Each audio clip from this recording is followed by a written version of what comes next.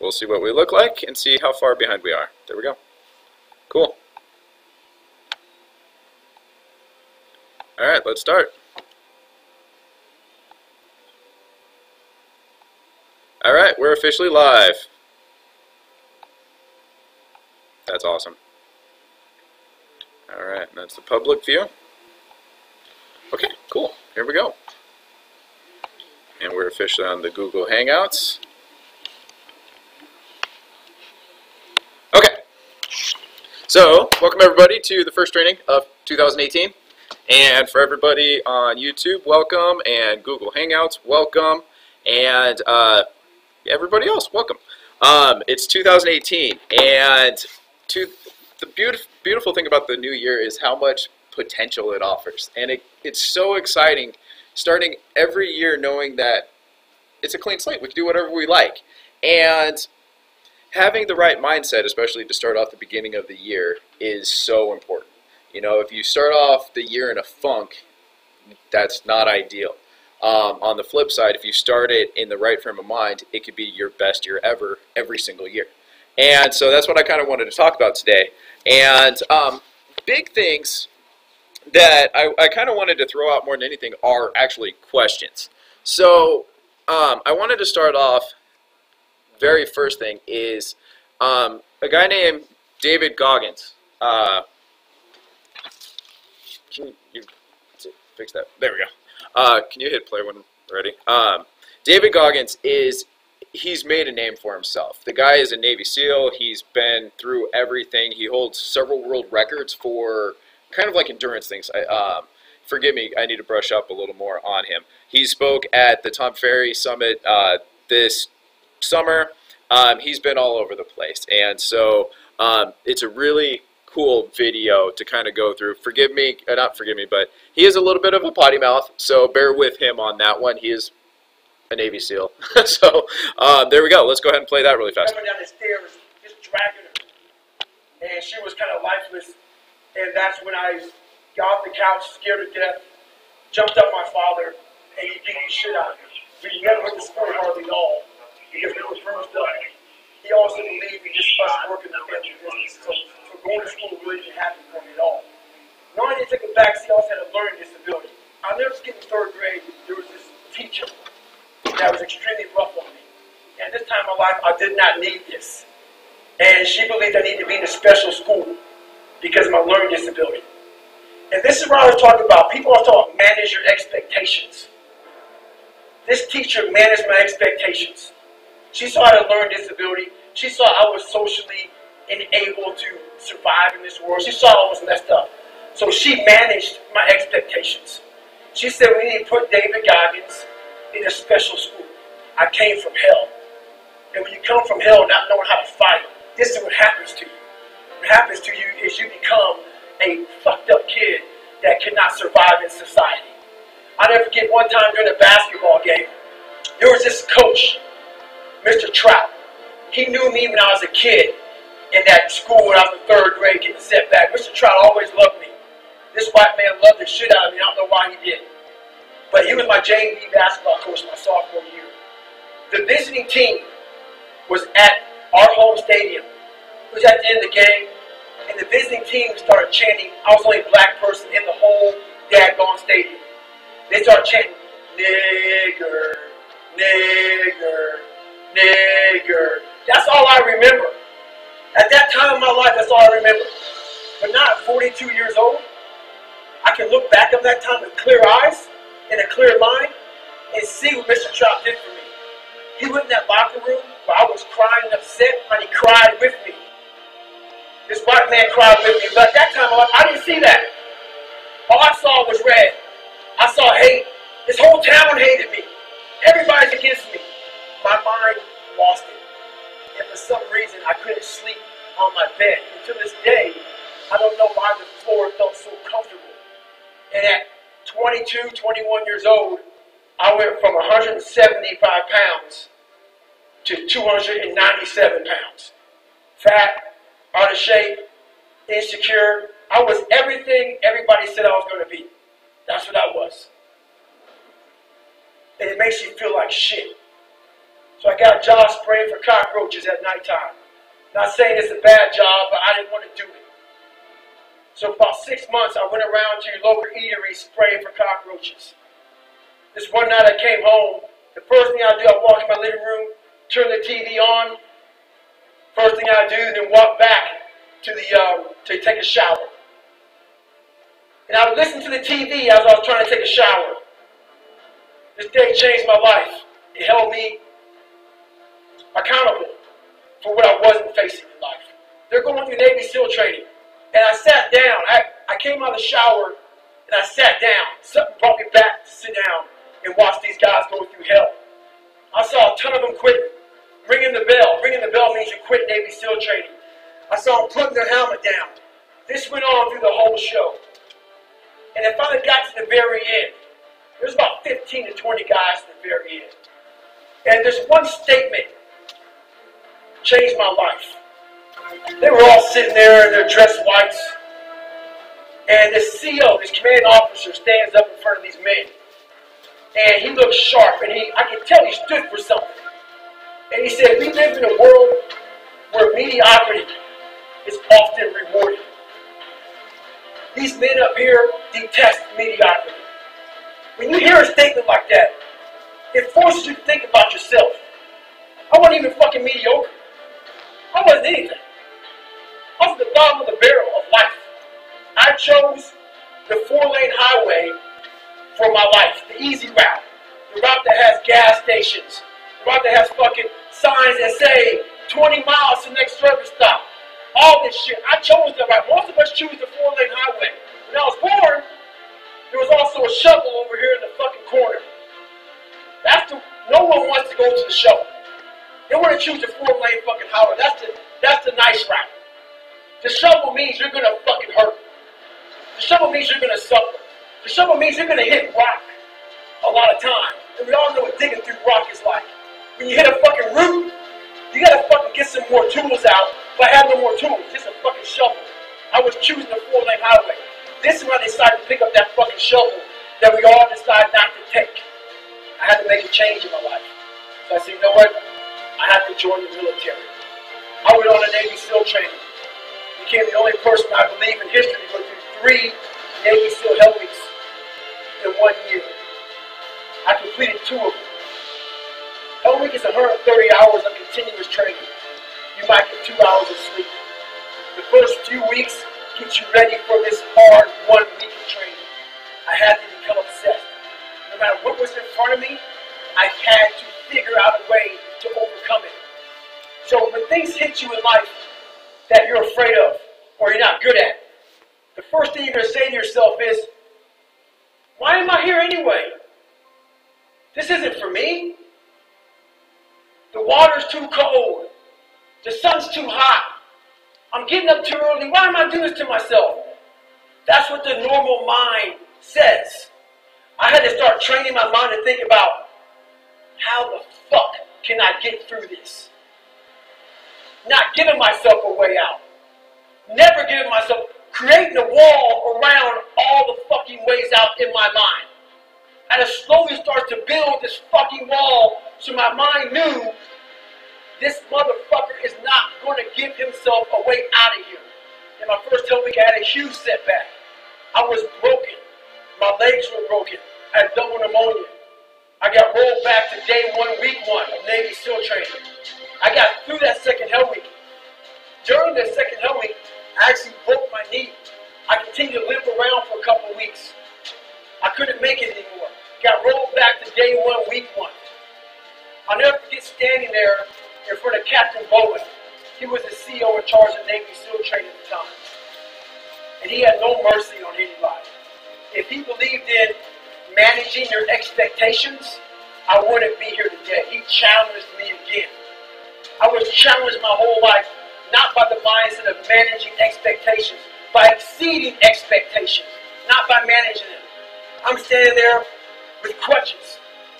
I'm sitting in his office. He looks at me. He goes, Gotti, this is your last time. We're going to put you through Navy SEAL training. This will be your 3rd Hell Week in 1 year. We're not going to put you through a 4th. So this is your last time. I'm sitting there thinking, how am I going to get through this? I'm badly jacked up. my legs are broken, my knee is messed up. And he goes, even a couple of months to get better. A couple of months isn't going to do it. I won't get healed up in a couple of months. But I realized I'm going to get through this shit. I'm going to find a way to get through it because why? I put barriers in my mind. So my third hell week, I went in there with pretty much, I would put a black sock on first. I would get duct tape.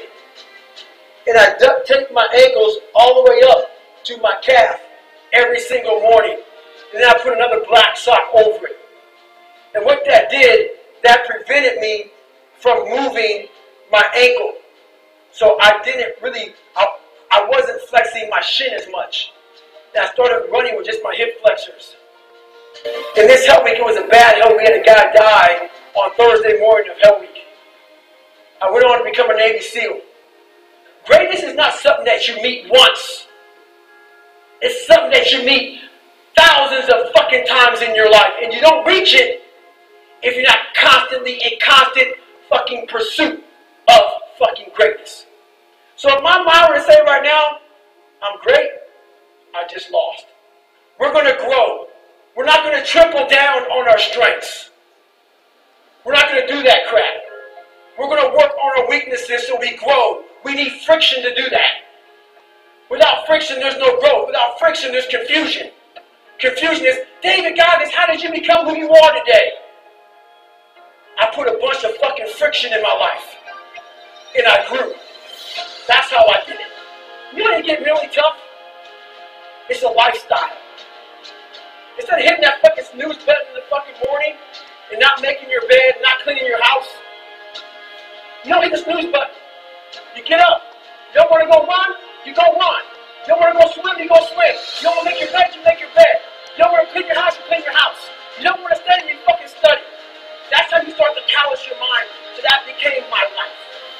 If you say you're going to wake up at 4 o'clock in the fucking morning to go run, wake up at 4 o'clock in the morning. It's going to suck.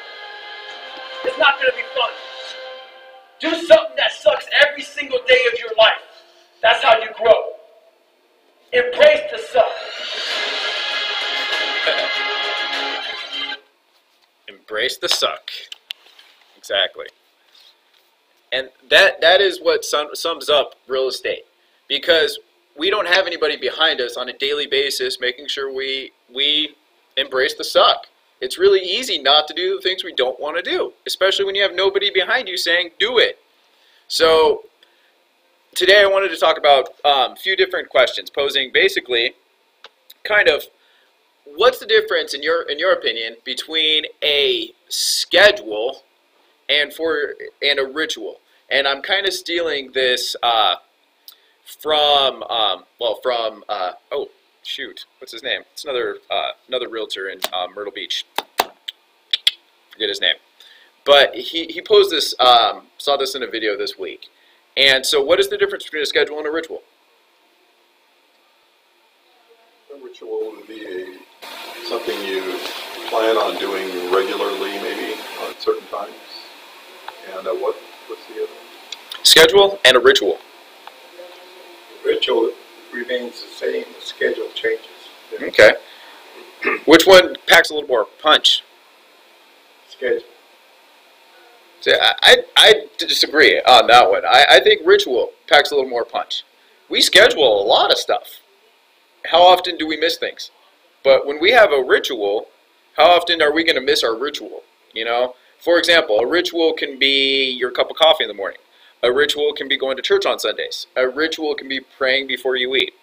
Making your bed. Making your bed. It's a ritual, right? It's something that it's part of you. If it's not met, your day's wrong. You know what I mean? At this point, having your cell phone at your side is almost like a ritual. You know, you feel naked without it. And he posed, as realtors, what are our rituals? What is something that has to happen no matter what? You know, and for most of us, I think the hard part is, you know, what is our niche? What should we be doing? And that's what should be our ritual. Unfortunately, we put a lot in our schedule, but half of what ends up on our schedule can get pushed to the next day, or something pops up and it might take more present, more important. So I wanted to take a few moments and kind of pick out a few things. As agents, what is our schedule and what should be a ritual? Like, for example, emails. Okay?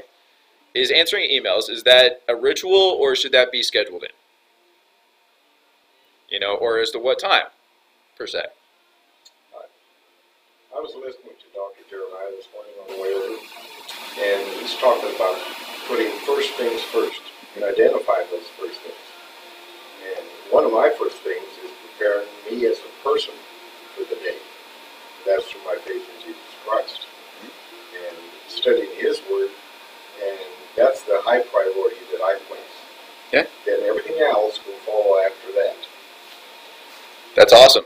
Your morning routine, your morning ritual is huge on how you set aside the rest of your day.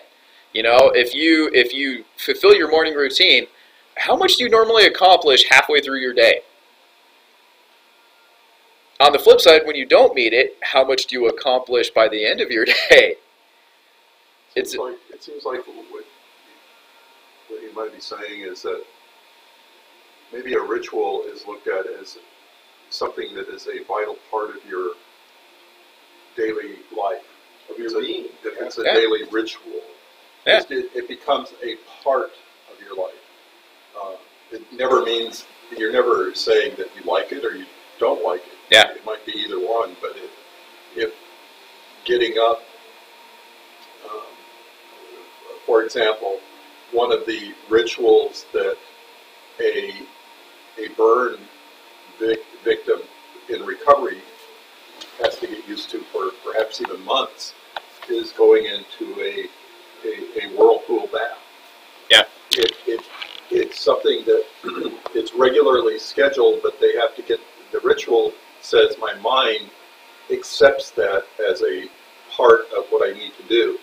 Something scheduled says my mind has not yet accepted it, so I need to schedule it, and then you do it because it's on a schedule. The ritual says it's a part of my life. I will put everything else around this one. And for somebody that's healing like that, they have to make it a part of their life, otherwise they're just not going to heal. Yeah. For the realtor, the email or following up, you know, it may start off as a schedule, but it needs to become a part of the life. Yeah. Well, and he, I'm really bumming because I cannot remember his name because he put some really good points out there. He equated it to kind of like in the past. When they had rituals, oftentimes, and let's take it to the most basic stereotype, you know, let's say you have a tribe and they had to make a sacrifice or whatever it might have been. Was there going to be one person, no matter what situation they were in, that were going to miss that ritual or that ceremony or whatever it might have been? No way. They would be carrying people on their backs up the mountain to make sure they were there, to make sure that they were part of it, that it happened, you know? And he put it to that extent. And so as agents, each of us have our own niches. That niche is your livelihood. You know, you might have a niche of having a little bit of everything, right? It might be a little bit of open houses. It might be a little bit of online leads. It might be a little bit of Sphere. But combine all of those, that's your business. Okay? So let's break this down then. What is the most important thing? And everybody's going to be a little bit different. But what is the most important thing right now that you can and should be doing? Stealing a little bit of Gary Keller and the one thing here.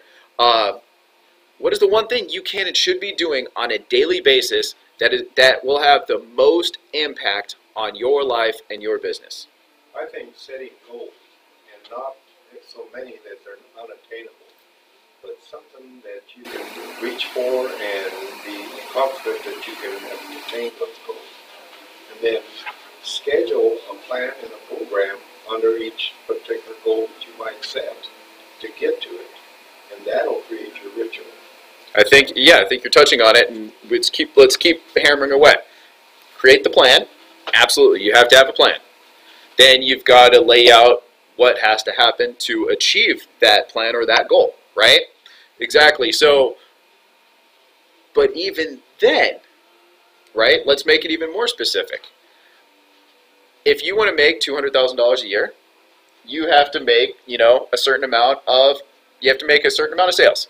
And then in order to make those certain amount of sales, you have to do a certain amount of whatever it is to get to that point. And then to get to that point, you've got to do this. And then, so keep breaking it down, break it down. What is the actual one thing in your business that is the most important?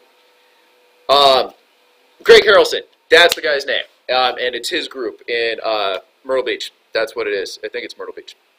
But they have made their ritual 3 hours of phone calls in the morning. From basically 8 to noon, the first half of their day is 3 hours on the phones making calls, prospecting. They've turned that into their ritual. And they've taken it to the extent even further where if they're going to be on the phone, let's say not 9 o'clock, not 10 o'clock like a lot of agents, they're on the phones at 8 o'clock. And he also equated a great thing. I'm still in a bunch of his stuff because it was really good. When does Michael Jordan, when did he show up to the Coliseum or to the arenas for his games? Did he show up at 7 o'clock because that's when it started? Or did he show up well early to prep, stretch, and practice ahead of time? So would you say he was pretty much ready and at the peak of his performance by the time the show started? By the time the game started, tip-off? Sure. Absolutely. So, as agents, are we setting ourselves up for those wins? Right? And then again comes back to the mindset. Number one, are we doing it because it's part of us, because we know we need to and we're happy about it? Or are we still scared? Are we in fear? Are we not, like, we're still trying to push it off like, well, any little thing is going to let us come between. Oh, this popped up, I got to go here. Oh, this popped up. Because it's not easy to do those things. And after time, it becomes monotonous, redundant. There's a lot of things that pop in our brain, especially when it comes to prospecting, if that's going to be the number one thing on your list. So what is the one thing you should be doing? And if we can't, actually look at it. Let's write it down, your one thing. Whether it's property management, whether it's listing homes, whether whatever your niche is. What is the one thing that is the most important that day in and day out, if you do this like you should and can be doing, it will have the most impact on your business? And take a few moments and think about it. Like, really, really think about it. For me, I'd say as a broker, my one thing that is the most important thing, that's tough. I'm torn because being there for the agents is important, but then also growing the brokerage too is very important.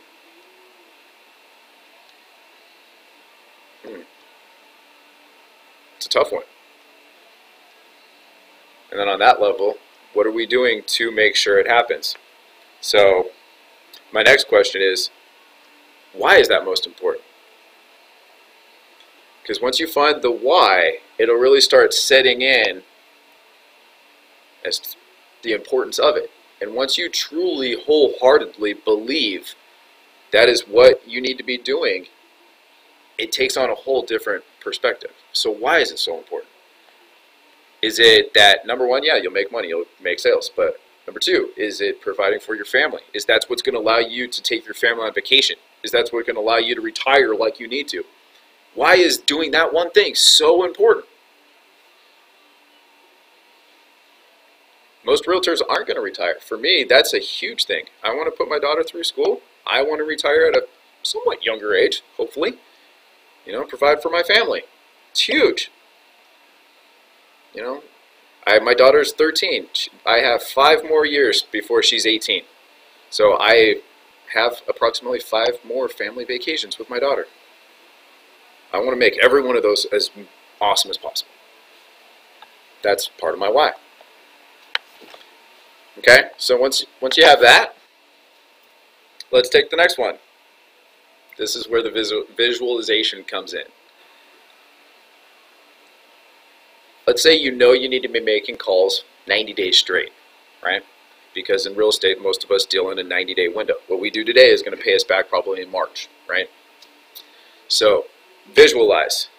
If you do make your calls 90 days straight, if you knock on doors 90 days straight, if you hold open houses 5 days a week, 90 days straight, well, 5 days a week for, however long that breaks down.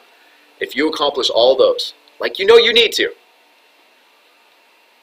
what can and will happen? Get results. Absolutely. But get down to it. If you're holding open houses, think about it. If you're holding open houses, you're capturing 5 people. You're following up like you're supposed to. You're not letting anybody fall through the cracks. You're not letting your one great open house prevent you from doing 2 more that week. You're not going to let that one bad open house burst your bubble and have a bad attitude for the rest of the week, because it is the one thing day after day after day. Because we're not focused on the one thing because it's the one thing. We're focused on the why. We're focused on the impact it's going to have. That's what we'll overcome. Okay, so you do what you know you need to do. You knew you needed to make phone calls, and you're not going to let the people saying no affect you. You're not going to let them say, "Oh, we're just looking." We're not going to let them, "Oh, we're neighbors up the street. We're just going to walk through." We're not going to let people get away with all their excuses. We're not going to let somebody slam down the door and walk away, right? So what can and will happen? For, let's see, one of the immediate goals, is to, my first goal is to get up to 30 agents. At 30 agents, that will allow us to open our second office and have the volume that goes through that. And so I'm visualizing myself with several people here that we're at the new office. There's a bunch of people there. We're all excited because we didn't get to do it here, but we actually are having a ribbon cutting ceremony because we're going to open our new office. If I make my calls to the agents for the next 30 days, that will happen.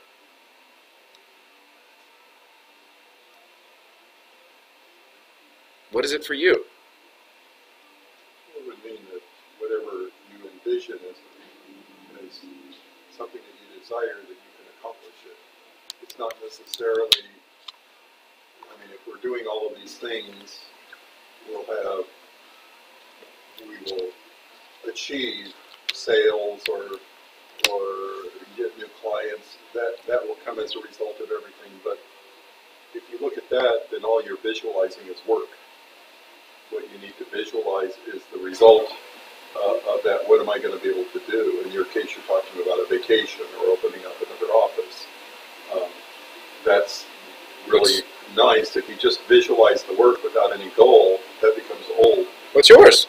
And so, mine would be to have free time to be able to travel or just to be able to take on daily projects without being interrupted. You're in property management. That's never going to happen. Yeah. But if you keep your goal in view, then the work becomes more bearable. It becomes Absolutely. more something that says that when I achieve this, I get rewarded. Man. So the work will potentially give us the reward. But so I'll do the work. But if that's all there is to it without some kind of established reward, then I don't know how much motivation we could sustain on that. Yeah, it's only going to tide you over for so long. There was the other sports analogy. I think it was Tom Ferry mentioned it the other day about there's a reason even sports teams have seasons. They don't. Almost no sport competes year round. And there's a reason. They need time to recover. They need time to prep, get motivation, find their why. And businesses don't have that same luxury. We go to work how many, weeks, and our vacations are breaking our seasons. And many of us don't get to plan that break in our season. And a lot of people spend the entire time, whether they know it or not, reacting to the entire day. From the moment you start, you're reacting. I'm reacting to an email I just got. And then that email leads me to my next thing, which leads me to my next thing, which leads me, and then by the end of the day, you didn't have control of anything. So what did you really accomplish? And how are you supposed to feel fulfilled at the end of the day with that? You might sustain for a while, but after a few months to a few years of that, good luck, you know? And good luck growing a business with that kind of planning ahead. You know, you're never going to grow your business reacting. It's one of those things. So now that we know what can happen, right? What is preventing us from doing it? Part of it is planning. Planning's a huge part, you know.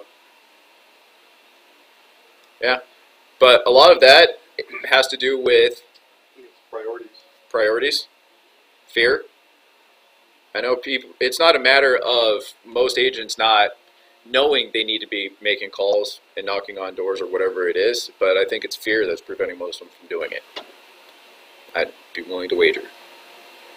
So why are we afraid of either growth or why do we put so much emphasis on other people?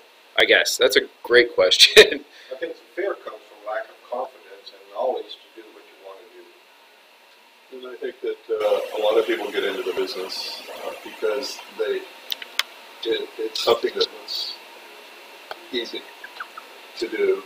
Easy, and they think the rewards are very, very high in relationship to the effort put in.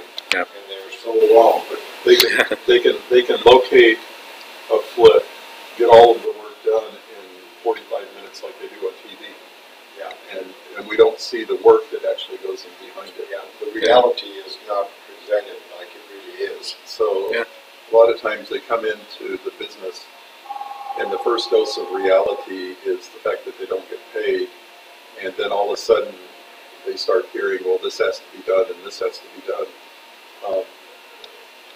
And I don't know how to change that around. I'm not even sure people will understand what is necessary because they wouldn't even understand a lot of the words or the phrases that are used in real estate until you actually get trained. Mm. And so whenever you go through and you get your training and you pass your test, then all of a sudden, you're there, and you're just starting as a baby realtor, and you still don't know what it's going to take.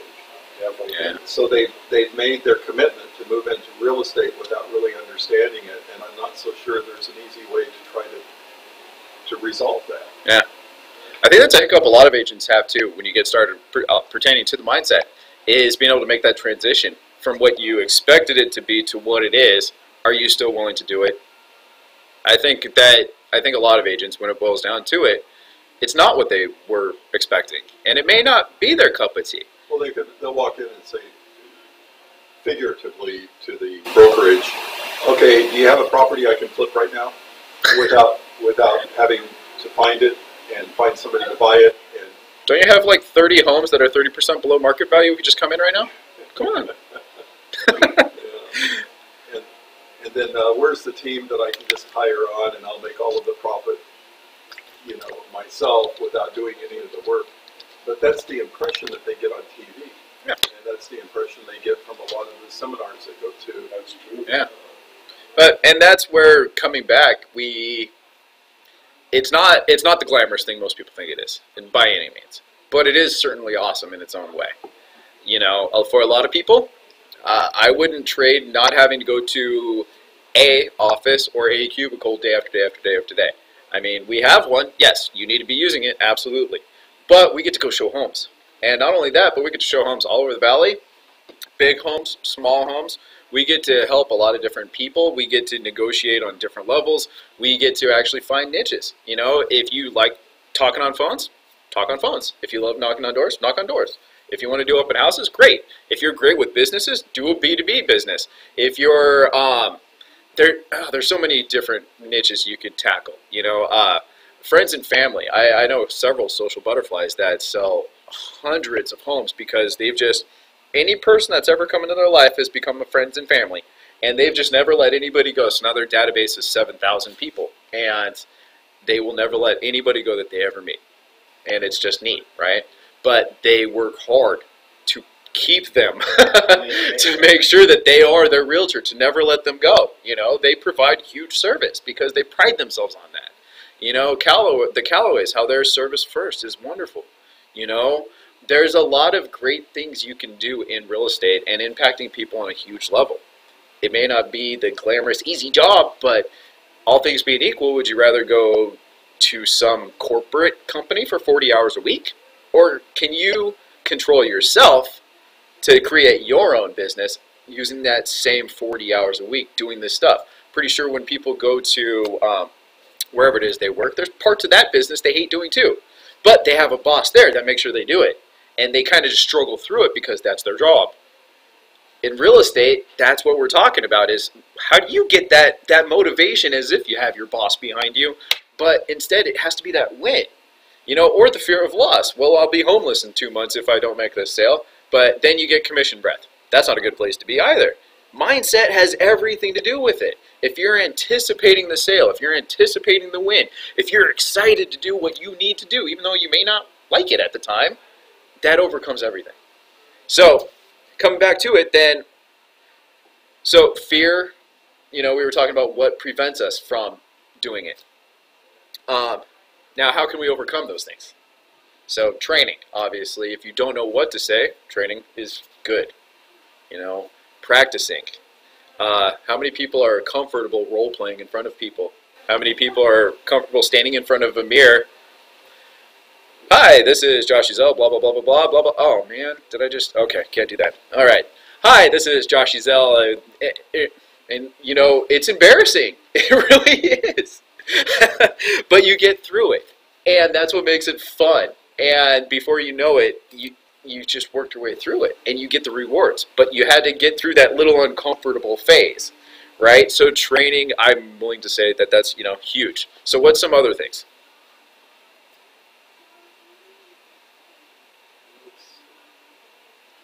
I don't think that there's any way of learning the business without simply doing it somehow, and you practice it, like you were just saying, and how you figure out the best way for you to practice it. It's still going to require some of the same training. So it's a matter of setting the priorities and just getting it done. And mentoring is another way of making I think support. Is a big, yes. If you are fortunate enough as a startup agent to connect yourself with a mentor, that's a huge key. Yeah. Teaming up with somebody who has the experience and seeing what they do. You know, who was it that said, you know, don't recreate the wheel. If you find somebody that has the success, do what they do, you'll have what they have. And so there's a lot of successful agents out there who would love to share, because there are plenty of sales to go around. And that's another mindset. Are people in the mindset of scarcity? You know, the economy sucks, the world's falling apart, rah, rah, rah, rah. You know, or are you in the mindset, this is the best market we've ever had. We're actually higher than 2008, you know, 7, 8, whatever it was. And there are so many homes. We have how many millions of people here in the valley? And we sell 9,000 homes a month or whatever. And that's plenty of sales. I know I could grab 4 or 5 of those a month, no problem. You know, there's 30,000 agents, yes. How many of them are actually selling? There's plenty of room for agents who are motivated to sell. There's no loss. Greg Harrelson's group, I think they're one of the highest I've seen as far as not being a full-blown, quote-unquote, brokerage. They sell 2,400 homes in a year. He has several agents on his team who sell over 100 homes a year. His average agent sells 29 or 28, something like that. Somehow we need to be able to prepare a new agent for what the reality is. Whenever they hear that there are 30,000 agents, then all of a sudden they go, what? You know, but 30,000 agents and 95% of them are inactive. You know, they might hear that there are 9,000 homes sold. What do you mean only 9,000 homes? Well, they're comparing it to the 30,000 agents, and now all of a sudden they're questioning themselves. Yeah. So probably the mentoring that can reinforce encouragement and value, and you can do it, will be probably one of the most powerful things, because in this kind of business, or any kind of a sales business that requires stick-to-itiveness, but especially in real estate, you can be high in the morning and you can be crashed by midday emotionally if you're not careful. Yep. So you have to have somebody on your shoulder, the mentor, or a group, a team of some kind, maybe, to keep you encouraged. Yeah, and Greg McDaniel, love him and his team. You know, they spend a lot of time on the phone themselves, and they go out of their way when they get a really difficult phone call that they turn around and they high-five each other because they're that much closer to getting to the next one. So they actually almost go out of their way to, well, he does go for no, but going for the no makes you excited for that, because you know it only takes this many no's to get to the yes. And so go, you know, I think it was like, go F yourself and die or something like that is what the person said, and they immediately jumped up, yeah, right on, woohoo, and then jumped right back on the phones and immediately got an appointment right immediately following, because they didn't let them phase it. Most people would have been devastated by somebody telling you to go F off and die, but they take a high five and woohoo it. Talk about a change in mindset. Talk about anticipating the victory and making sure you're going to get it. It's awesome. So, personally, everybody has their own thing. And so you can only answer that truly. What will it take for you to overcome it? Is it getting that training, finding that mentor, just buckling down? Is it creating your morning routine?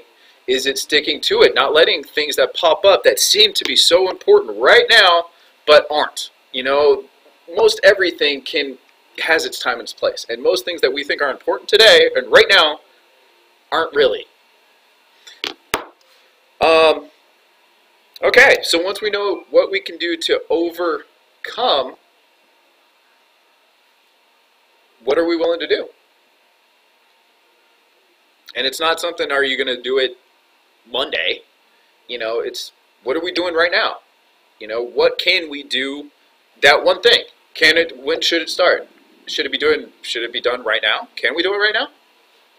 I think the first thing is go ahead and put your plan of action together, put your goals in place, and have them in writing where you can review them, keep them in front of you at all times, and put your plan together to reach those goals, and put them in action. Yeah. So find your one thing, and then let's buckle down and actually do it. So this is actually going to be, pretty quick training today. I was hoping for right about an hour if all went well. But just wanted to start off the year right. And instead of having a 2-hour-long first meeting, I know many of us are already thinking about, okay, we need to do this, I'm going to do this, I'm going to do this. And so for the next hour between, it's almost 11 o'clock here in Arizona, between 11 and 12, let's figure out exactly what we can do and start doing it. If you know you needed to be making calls this week and haven't, there you go. You have an hour, just pick up the phone and start making calls. It doesn't matter who you call. It doesn't matter if you're great at it on your first one.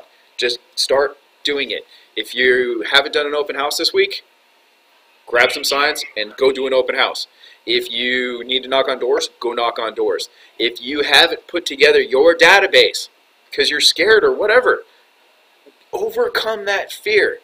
There are so many sales to be had. We're in the best real estate market pretty much ever. Our average sale is over 240,000 here in the Phoenix area, and that is significantly higher than it was in the quote-unquote peak. We have more people that are looking to buy homes and sell homes, and we do not have the supply. Right now is the best market, and we are starting off 2018 with this best market. Let's all take advantage of it, and let's make sure we have our best year ever. No excuses. Rock on. Let's do it.